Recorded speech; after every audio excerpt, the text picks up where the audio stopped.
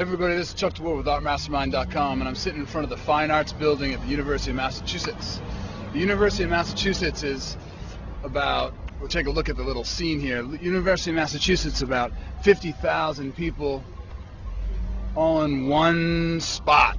It's its own little city, its own little mecca.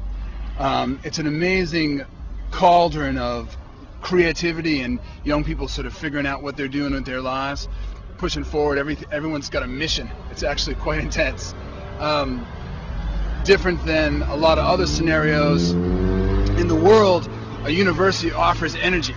It offers a place where if you need to reboot or get feedback or interchange with a community, within 50, 100 miles of where you live, there's a university. There's specific things being taught at the university. You can take a basic class, what I call a reboot class, and basically what goes down is you take a class for yourself just to have an exchange with other artists, young and old, and be able to work with some high-end people to either, I think about it as just as recharging yourself, because the university has a lot to offer, both for classes, both for cultural events, and most of all for community.